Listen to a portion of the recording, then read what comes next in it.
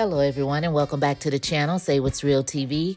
This review is for Tyler Perry's Sistas, Season 7, Episode 17, Taste of Freedom. So we open up the episode with Jordan drooling all over the sofa, finally waking up after drinking that tainted drink that Ethan gave him before he passed out. So he's trying to get his bearings when Andy, she comes in, worried, sick because she couldn't get a hold of him. Come to find out his phone was dead. So he's telling her that he had too much to drink. He doesn't even know how many drinks. So she tells him that she knows he's probably going into panic mode and he should just really think positive when it comes to the whole Penelope situation. And he says that's easier said than done. She gives him some medication from her purse and some water. I'm like, girl, give him 2 BCs and a ginger ale. It'll kick in a lot quicker. So in an attempt to try to make him feel better, she said she'll come back over later, cook him something like some candles, and then they can get into some things. She told him to go take a shower, hydrate, and rejuvenate. And of course, he says, I love you, and she doesn't say it back. She scurries out the door. So we go over there to Gary's office, and this is where we learn that Ethan had to put something in Jordan's drink, get him passed out so he can get some incriminating photos against him. So while Gary is looking at the pictures, we see male prostitutes, female prostitutes. Jordan is in the picture passed out. It's given like a sex scandal again, okay? Gary is loving the pictures. He's actually excited. He's ecstatic. He's acting like a kid in the candy store. He wants to know were there any cameras in the house. And we learn also that Jordan has absolutely no cameras. Like dumb. But anyway, Gary, he's calling Hudson in because these pictures are gold in his words. And he's loving it. And he can't believe it. Ethan asked him, what are you planning on doing with the pictures? And Gary tells him he is going to ruin Jordan's life. And then Ethan, he kind of side-eyed Gary a little bit. Then he looks at Hudson and Hudson looks at him. And I'm like, what's up with that? So we head over there to the bank and we see Sabrina and Maurice not doing a lick of work. But she asked Maurice how him and Grayson are doing. And Maurice lets her know that they're barely hanging on. He tells her that he's trying to get used to the whole move-in thing and he's really feeling smothered. So while they're talking, in walks Rich with some smoothies. And of course, Maurice has something slick to say, talking about, oh, am I not cute enough to get any of your juices? And he walks off. Now Rich, he wants to go in the office to talk. And we know when these men get to these girls' job, all they want to do is go in the office somewhere so they can hunch. And Sabrina was like, no, sir, not today. So Rich says he's there to apologize. And the only reason he asked about the birth control was because he didn't understand how the fertility process worked. And Sabrina called him out and said, no, you thought I was trying to trap you.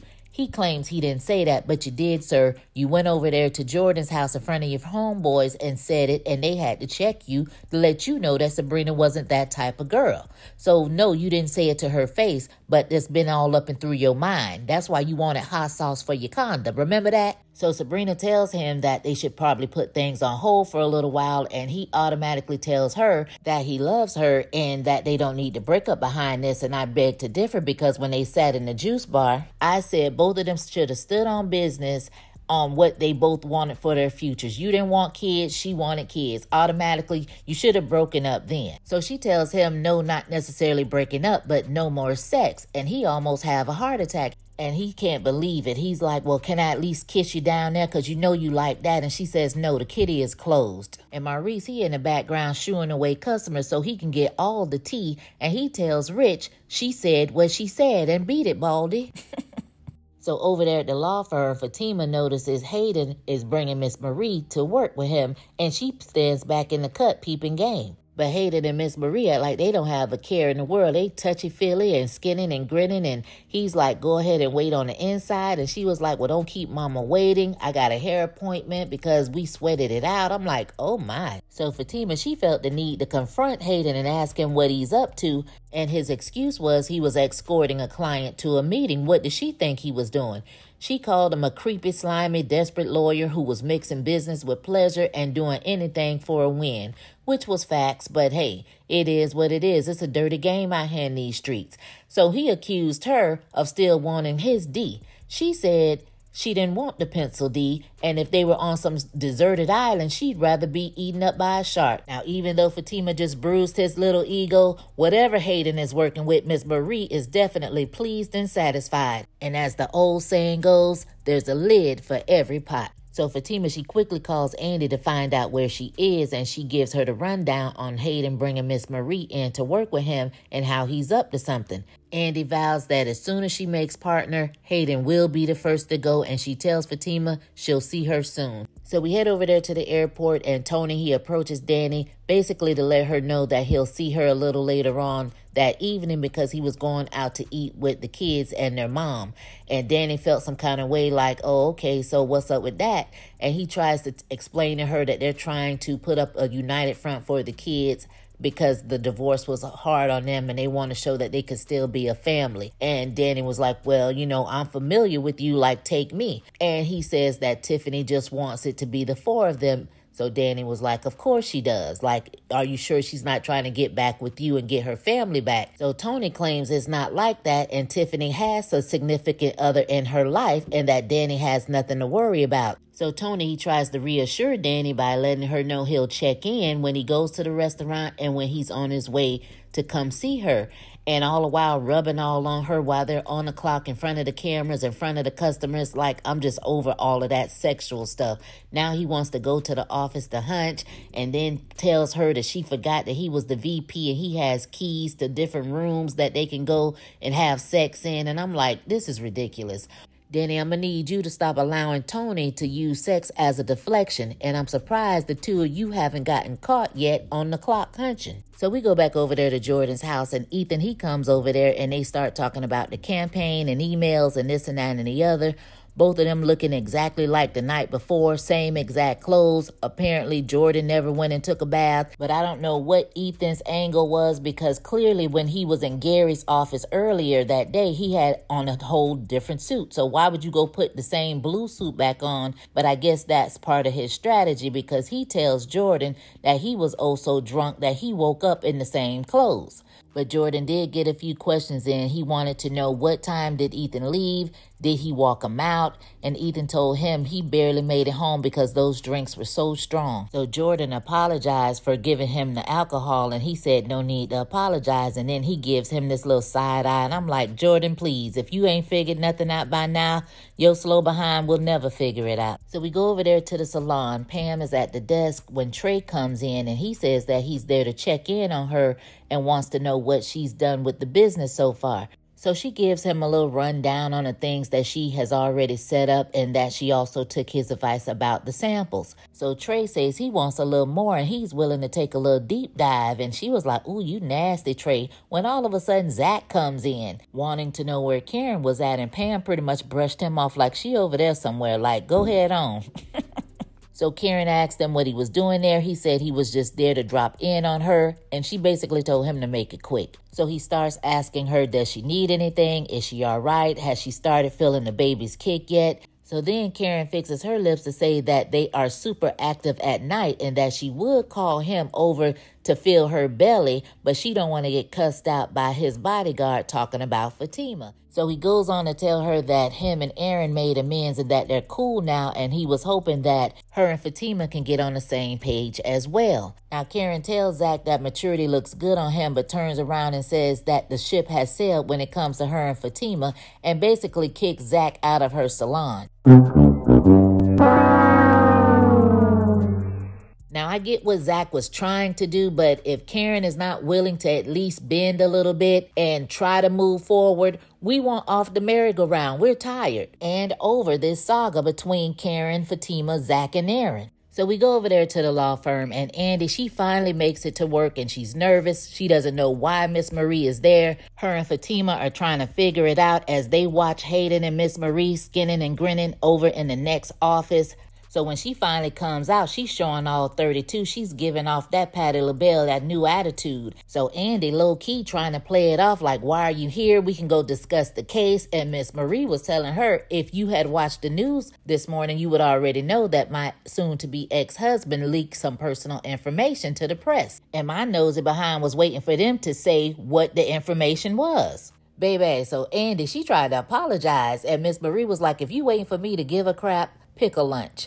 Andy was like, oh, so you don't care? Miss Marie said, I don't have the time or the crayons to explain it to you. I'm like, oh my, not the crayons. That was a little shady. So Hayden, he comes in there and Miss Marie tells him to give Andy the download on what went on, and they start kalacky-lacking and kakikiing and rubbing and touching, just not hiding a thing. So once Miss Marie leaves, Andy confronts Hayden like, what's up with that? And he basically just told her to mind her business. So Hayden, he walked off smirking like he always does, and Fatima and Andy were trying to figure everything out. Fatima says the whole thing was giving her Boomerang, Eartha Kitt and Eddie Murphy vibes, and vowed to find out what the two of them were talking about. So we see Maurice coming home from work. He's calling out Grayson's name, and he is nowhere to be found. He calls Grayson and gets sent straight to voicemail and says that he's been blocked. But Maurice, you wanted space, so the man is giving you your space. Later on, we see Maurice go down to the club and meet up with Chris, and the two of them, they're chopping it up, and he's telling him everything that happened, and Chris told him, you better go get your man back, otherwise I'm gonna give him some of this white chocolate, teasing him. So he tells Maurice, look, pull your girdle up and go get your man back. Next thing we know, we look over and Grayson is over there in the cut talking to some guy. So Maurice, he struts over there to go claim his piece, and he gets to acting a whole donkey talking about, oh, this why you ignoring my calls? So he pushes the guy out of the way and tells him to get to moving. And then he asks Grayson again, oh, so this why you ignoring my calls? Over here with some bitty bitty bum bee.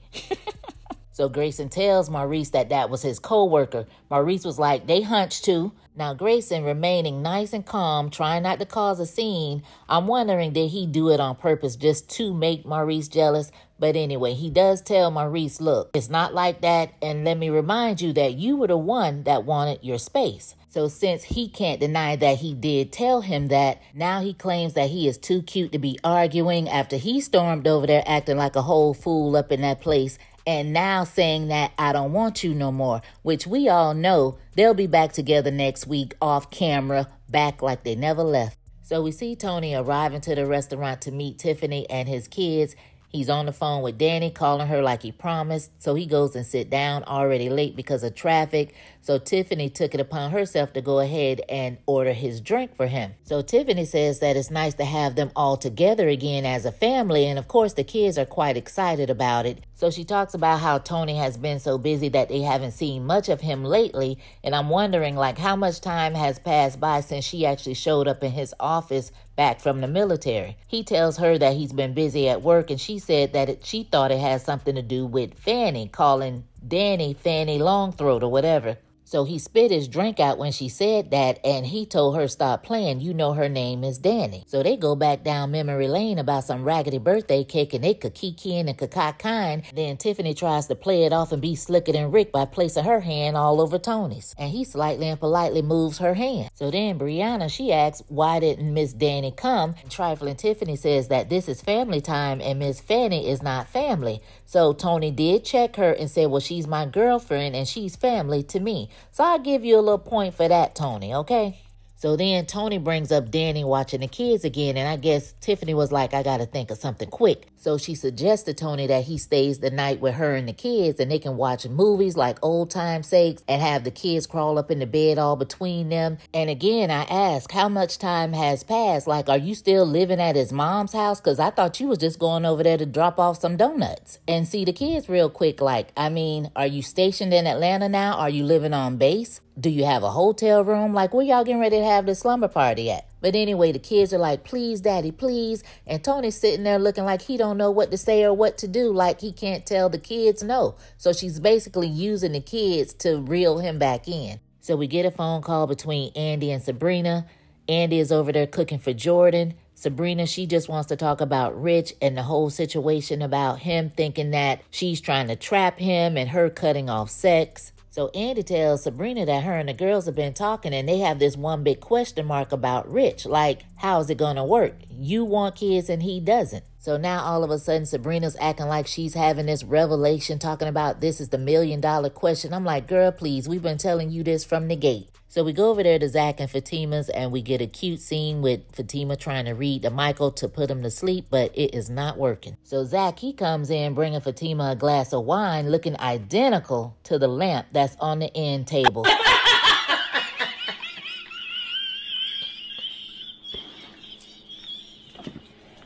So Zach, he's trying to hurry up and get Michael in bed because he wants to get some. And Fatima was like, not tonight. Like, she has to get up early in the morning. Zach tells her, that's what you told me last night. So apparently they're not doing it as often. Plus, Michael has been sleeping in their bed. So after all of that, Zach tells Fatima that he went down to the salon to talk to Karen because for the sake of the kids, he wants the two of them to squash their beef. So Fatima tells him that she'll try, and he's like, are you really going to try? Like, I really need y'all to do this. Now, Zach, you didn't give Karen any kind of pushback when she told you that the ship had sailed. You wanted to make a joke out of it, talking about you like yachts. So don't sit here and badger Fatima about it. She says she'll try, and that basically means if Karen is cool, she's cool. If Karen wants to smoke, she wants to smoke. So Fatima tells him, make sure you let Karen know that because this goes both ways. And he says he's going to talk to Karen about it. And I'm not understanding, why do we need 30,000 conversations? Let us off the merry-go-round, please, and thank you. So Zach's main concern right now is trying to get him a little bit so he gets Michael to take him upstairs so he could try to put him to sleep, and tells Fatima, hurry up and drink that wine. Now, one thing I did notice, Michael don't like to go to sleep, so I wonder if that's going to be a problem for the new nanny who claims she is a stickler for that bedtime. She don't play about it. So we see Karen, and she gets a phone call from Shauna, the building owner, and she slapped going off talking to Karen like she done lost her rabbit mind. But she's telling her that her insurance has lapsed and she needs to get it together by the end of the week. She tells her she'll take care of it. She hangs up and immediately blames Pam. But all of a sudden, over in the cut, she spots Trey in the dark with some female, and she's like, this mofo. She pulls her phone out and she gets to clicking like she is part of the paparazzi for TMZ. So we go back over there to Jordan's house, and as promised, Andy has a meal waiting and ready for him. He is quite appreciative of it all because he claims he has not had a bite to eat since his sister went missing. So Andy tells him she has something to tell him, but makes him play this little guessing game and finally says that she loves him. So then we see Gary taking it all in because he's listening to them through the bug that's on the picture frame, and he is disgusted by the conversation. He is over there heated. So Jordan wanted to know, could they do something different? And Andy thought that meant something new in the bedroom. He said, can we pray? It caught her off guard, but she was like, of course. So Jordan, he starts praying. He's praying for him and Andy. He's blessing the food. He's asking for protection for him, Andy, his sister, and he's going deep in it and begging and pleading and pleading and begging. And Andy couldn't take it no more. The prayer was so powerful, she starts singing like a canary. This lady interrupts the prayer to tell him that Penelope is alive because she's seen her. And I'm like, damn, damn, damn. So Jordan looking at her like, what? She's like, oh, before you get mad, she's working with the FBI on this grand case to take Gary down. And I'm like, oh my God. So Jordan, he gets mad anyway, telling her she's been knowing all this time, watching him freak out and didn't say anything. So she was like, oh, I wasn't supposed to disclose the information. Andy is just ass backwards. When she had all the time in the world to talk and tell everything that she knew, she didn't say a damn word. But when the FBI asked her, don't say anything, she promised Penelope she wouldn't say anything. She over here running her mouth. It makes absolutely no sense. So she also tells Jordan that the FBI wants her and Penelope to testify against Gary. He's sitting over there doing all this ear hustling. Now he knows everything and he is hotter than fish grease. And he says that she done effed up. So we go over there to Danny's house, and she's apparently waking up from this slumber because whatever kind of weed she had, it had her laid out. She didn't even hear Tony when he came in. So she was asking him, what time did you make it in? He says, after the restaurant. Sir, we asked you for a time, okay?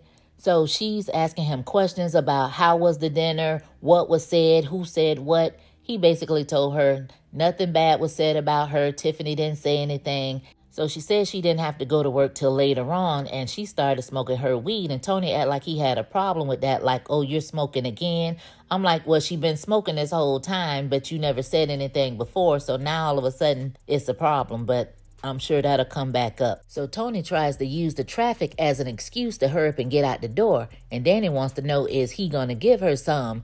And he was like, look, I'm already fully dressed, ready for work. And she was like, yeah, but that has never stopped you before. Now, this man has been trying to hunch Danny all day long at work, getting on my nerves and telling her to stay up, stay up, stay up. And you mean to tell me, if you actually made it in her house and she was asleep, you didn't go ease your behind in the bed and spoon up against her so you can get some? Now, I don't know whose face Tony think he's playing in, but first of all, Danny's apartment is no bigger than a matchbox. No shade, but it is what it is. Her bed is damn near to the door. I believe Tony just got there not too long ago, got on the couch and tried to make it look like he was sleeping on the couch. Why would his big behind be laid on that little small couch and all cramped up like that? That makes no sense. And then you don't even want to hunch as much as you trying to hunch any other time? No, sir. And to top it off, you give her the endearing forehead kiss before rushing off. But the way Danny was looking, I believe she has a feeling something is just not right. So my question to you, Tony, is, were you over there hunching Tiffany? Did y'all do something that you weren't supposed to be doing? That's why you feeling guilty? And Danny, I'm going to need you to get your key back, because had he not had a key, he wouldn't be able to be getting in and out without your knowledge. So we see Andy getting out of her car when Gary sneaks up on her, and she was like, what are you doing here? You should leave. He says, I'm not going anywhere till I get what I want. He shows her the picture of Jordan with the male and the female prostitutes, and she says that they're photoshopped. He says, no, ma'am, that's not what I do. I also have video footage. So Gary tells Andy that he wants her, and she says it'll never happen. So he begs to differ and tells her, well, since you and Penelope working with the FBI, then you should know my dealings with the cartel. So he pretty much just lets Andy know that he knows all about what's going on, that he has her place bug and Jordan's. I don't know why he told all of that. But he basically reminded Andy of that $100,000 that he gave Jordan towards his campaign, and he can have it to where Jordan is unalived by the cartel for playing with their money. Andy keeps asking him, what does he want? He says, I told you, silly, I want you. So he pulls out this little teal box, the same exact box that he pulled out the first time he proposed to her. And he says, will you make me the most miserable man in the world and be my wife? She tells him he has lost his everlasting mind. And apparently he has, because she tries to walk off and he yanks her back, letting her know if she does not marry him, he will have all videos and photos released of Jordan. He will engage with the cartel so he can potentially be unalived. And if all else fails, he will stop at nothing to have Jordan 6 feet under. So Andy, she agreed to whatever he was talking about, I guess scared for Jordan's life. And he told her the little Hardy Boys act that her and Penelope has going on has to end now, or she's going to end up just like his son. Started smiling and told her, see you at the altar. I can't wait to smell your panties again. And he walks off, leaving Andy there shaking in her boots. And that's where the episode ends. Woo child, that doggone Gary Borders, he is so vile. It is time for him to go. It really is. He is off the chain. What did you guys think about Tony sneaking and creeping in the middle of the night? Was he there like he said he was, or was he just getting in after staying the night with Tiffany and the kids? Let's talk about it. This episode was written by Kourtney Richard. Drop down in the comments. Let me know what your thoughts were. And as always, you guys, thanks for the support. Thanks for watching. Thanks for listening. And I'll catch you on the next one. Peace.